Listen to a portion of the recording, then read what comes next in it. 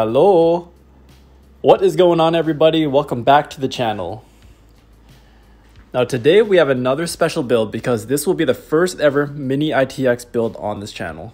Now my client wanted something budget oriented while still being portable because they go to school in another province. Now some of you might be asking, will a PC this small even be powerful? Well, the answer is yes. And nowadays there's no limit on how much power you can pack into a small form factor like this. Now, if you're new to small form factor builds or SFF, I would highly recommend a channel called Optimum Tech. Now, this guy specializes in these type of builds and I'm super jealous about a lot of his builds. I'll put a link up here in the corner. Now, this build in front of us was around 1100 Canadian or 860 USD. And currently it is very close to Christmas, so we did pay a premium for a couple components. The one that hurt the most was this $400 1660 Super. And yeah, let's try to forget that happened. Now if you're planning to build a PC, Christmas is the worst time to build because of availability, so keep that in mind if you're planning to build. Alright, now for parts, we have 16 gigs of RAM by XPG, a Ryzen 5 2600X, a 480 gig SSD, a B450i motherboard by MSI, a 750 watt power supply by Cooler Master, and this overpriced 1660 Super, and the infamous Cooler Master Elite 110. Now what's great about this case is that you can use a regular ATX size power supply, so you don't need to sell a kidney to get a small form factor or an SFX power supply. Alright, enough talking, let's go to the casting table.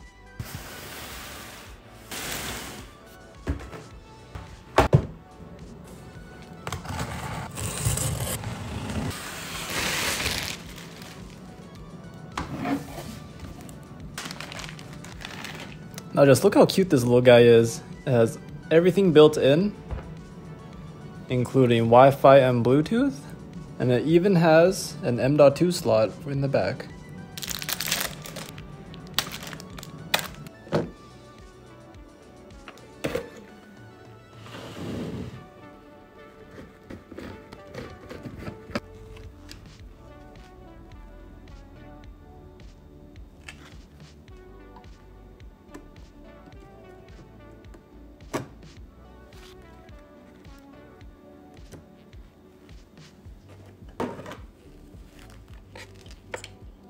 Great job AMD. I thought you were actually going to use the exact same cooler for all of your CPUs, but surprisingly this X variant has a copper slug in the middle of the heatsink to help dissipate heat. Great attention to detail. Now if you wanted to rotate the fan shroud, you will need to unscrew the screw under here to gain access to the 4 screws on the corners to rotate the entire assembly. Now one interesting thing that a regular person may not see is the copper slug that they put in. They didn't even take the time to take the pigtail off.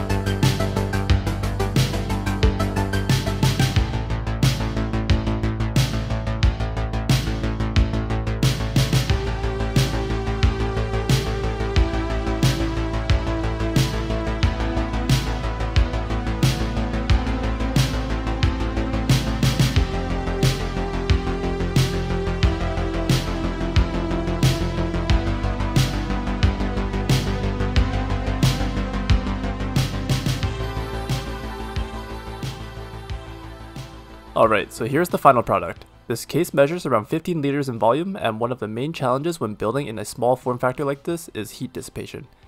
And this case was no exception. As you can see here, the non-modular power supply was a huge challenge with this case because there were so many extra cables that were not required and taking up valuable space in the case.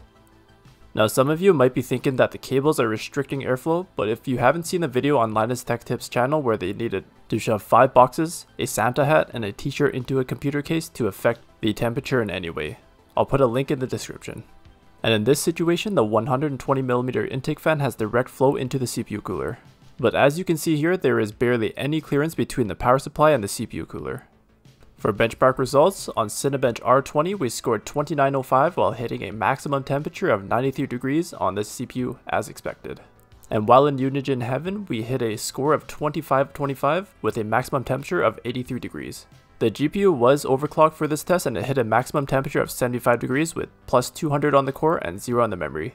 I guess I forgot to test with the memory overclocked. Okay, so there were a couple things that we needed to fix with this build, starting with the heat issue. And the always on fan in the power supply is super loud, especially because this PC is set up on a desk. We ordered an affordable 120mm AIO by Goldenfield, and a semi-fanless modular power supply. The fan only turns on when the system load is above 15% of the 750 watt capacity. Now as you can see here, there is way more room for activities now with the modular power supply, even with the push-pull fans. The results were a 7-degree drop in temperature when we used the max power and heat stress test on Prime 95 for 15 minutes, for a max temperature of 86 degrees. Now this is still pretty toasty, but under gaming loads we sit comfortably in the 60 to 70 degree mark depending on the game.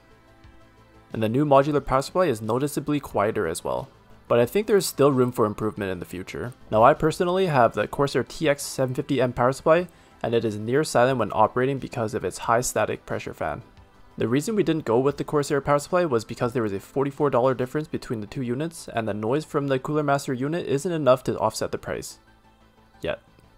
And the final tweak we made to this build was my donation of these two 120mm Noctua fans to be put in push-pull config.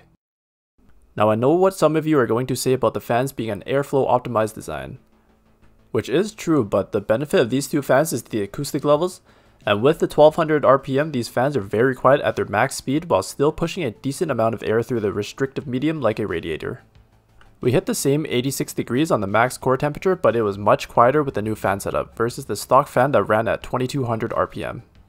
On Cinebench R15 we hit 78 degrees with a 1278 score, and on Cinebench R20 we hit 80 degrees with a 2877 score. On Unigine heaven we hit a max CPU temperature of 73 degrees, which is more realistic of what we would see during gaming. There has been a move towards mini ITX builds in the past year or two.